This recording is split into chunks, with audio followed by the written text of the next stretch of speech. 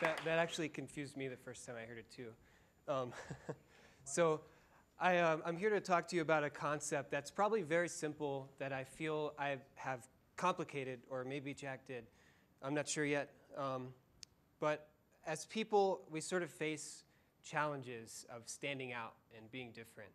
We all want to make a really good impression, or maybe there's a skill that we have that we have a lot of competition and we want to be better or different.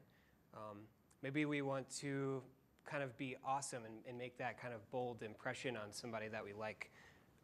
They're all things that I've faced. I'm sure all of you have as well. So I'd like to talk to you guys about an alter ego and the power of how an alter ego can create alter opportunities, alter potential, and a whole bunch of other really cool things that you might find outside of yourself. So meet Jack Reynolds. Right, there he is. Jack is my alter ego. He's sort of my vehicle that takes me out, does bold, funny, interesting, smart things, things that I might not think of on my own.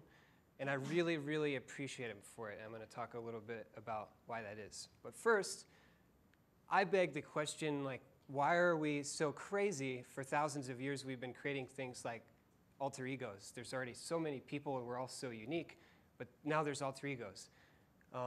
Well, I think that's because we live under something I like to call the awful rules of engagement. Sort of a thing that I've coined from being limited, I feel, in life. And I want to give a couple of examples of that. I've been to middle school. I don't know about you. And I had a teacher that one time said, we're going to do this exercise called Find Out What You Want to Be When You Grow Up. And I was like, I don't even know where I'm going to pee in like 5 minutes. Like, I don't know. But sure, let's do this thing. So we got this brochure. My teacher put it on the table, and it was full of industries and job titles and descriptions and sort of things like that.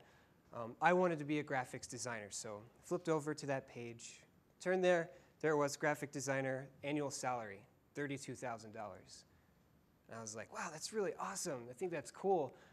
That's so much money. You know, I'm going to be set for life. And you know, as a middle school student, you could believe anything, right? That's very limiting. I recently saw one of the most amazing TED Talks by a guy named Sir Ken Robinson. And the subject of his talk is how we're being educated out of our creativity. And when I saw it, I completely agreed. But I also thought, based on this and other things, that we're not only being educated out of our creativity, but also being educated into limitation. And that sucks, I think. It's really frustrating to think about.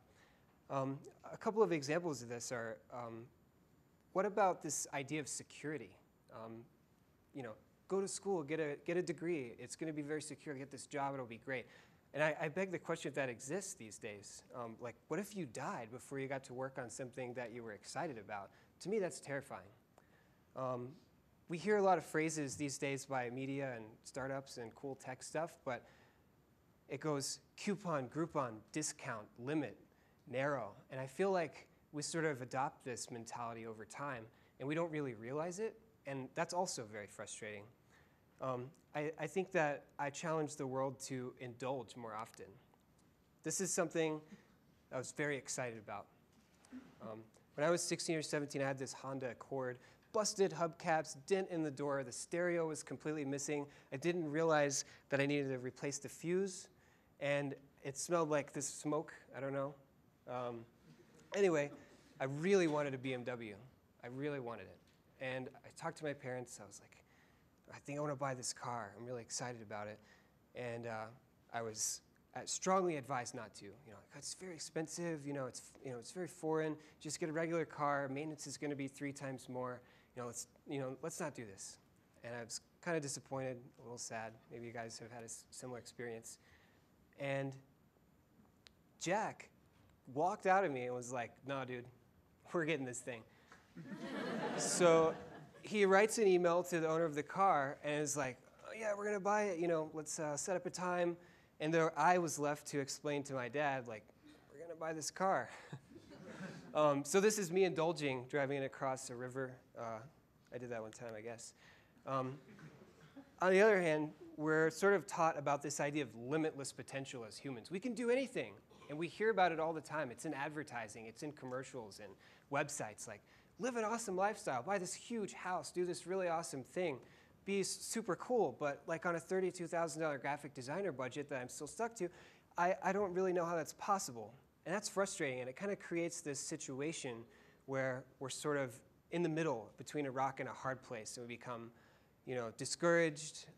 I think we become kind of stagnant and kind of dry. And to me, that's very unreasonable. And I recently saw another talk. I'm a huge fan of these people.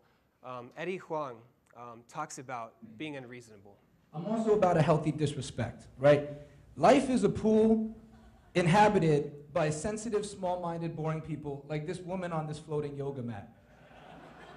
All right? This woman makes no sense. She wants to float on this yoga mat as close to the water as possible, read her book, check her cell phone, and not get wet. She's totally unreasonable. So I was in the Hamptons. I saw this woman. I told my boy, I said, you on that technology shit, get your iPhone ready. I'm going to cannonball. So he does, and so that's a really great representation of this sort of being really close to living, but being comfortable and not really trying stuff. It's a good metaphor, but what I like to think about is that Eddie, I challenge that he was actually Eddie at that moment. I think it's not every day that Eddie walks past his swimming pool and sees people floating. He's like, I'm going to cannonball all the time. I don't think that's true. What I think is that in an instant, he got an idea, like everyone does. I think they do. And it's fascinating. And I think he can see sort of the outcome of this from start to finish. Maybe he'll shake her up, but I think he's shaking himself up, and he's doing something that, at its very least, created incredible content for his talk. It was a great talk at Big Omaha, so good for him. As a disclaimer, this can get you in trouble, so don't do it all the time. Don't cannonball everyone you see, or spray them with the garden hose or whatever it is that you do. But think about it. It was that moment that created something really interesting and provided really good content for his talk, and that made me think. So what would Jack do? So I've had some experiences with Jack. We run into each other from time to time. So on the subject of dating, I would say there's 10 reasons why she's not into me, maybe 12. But Jack would say, I'm going to get her no matter what. On the subject of money, I would be hesitant. I would say, wow, it's kind of expensive. I don't know if I could afford that. Jack would say, I'm going to find out how to get that no matter what it takes. Maybe it doesn't even take money. Maybe I just need to think a little bit. How can I get that? On the subject of public speaking, I'm like, I just definitely can't be that guy that drops the first F-bomb. But Jack Reynolds would say, fuck that. There's going to be tons of stress relief across the audience when that happens. So when you get your sort of brain baby, maybe you should act on it, is my challenge to you. Get your unusual moment on. I have actually one right now. I just kind of like, I hope he doesn't mind that I'm actually going to drink out of this glass that he was just drinking out of. I'm very, very thirsty. So I want to talk about a process that I kind of came across to get this unusual moment on. I was with a friend at a restaurant. I've been to many restaurants. And I've had many conversations, but this one I remembered. It was very important. I was talking to this girl about a company that she was interested in starting and has been working on, but kind of encountered some roadblocks and was having a hard time. And I was like, come on, you can do this thing. It was very easy for me to say, I swear. I was like, you can do this, you got it. And she was, hesitated. She was like, but what about this and what about that? I was like, what about it? So I said, let's try this exercise.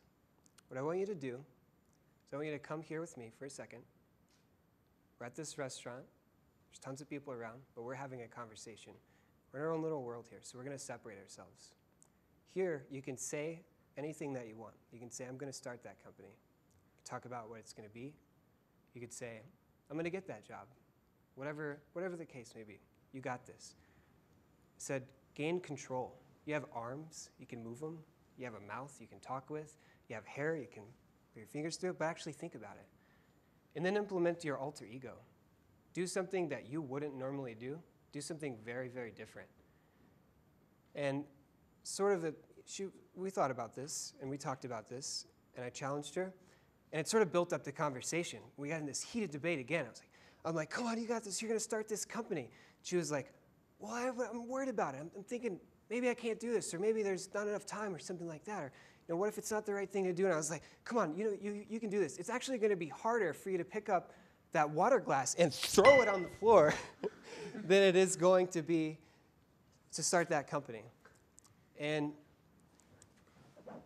so she did something different, and that's the most important thing there. And I challenge everyone to do something different. So jack up your life, please. Whatever it is you need to do, I've come up with some ideas. Maybe get in your car from the left side. Maybe stand in the bathroom mirror, brush your teeth, and hold your hand above your head. Maybe you should email that CEO, and you've probably heard it, let me take you out to lunch and maybe get that job. But maybe make him a peanut butter and jelly sandwich. Maybe do something really out of the box. And also, jack up your friends, because getting people to do this with you is the most important thing. So if you take anything away from this, what I want you to do is think of one tiny little thing, or maybe one big thing that you can do very differently. And I want you to promise someone in this room, next to you or whatever, to do something different and be awesome. Thanks.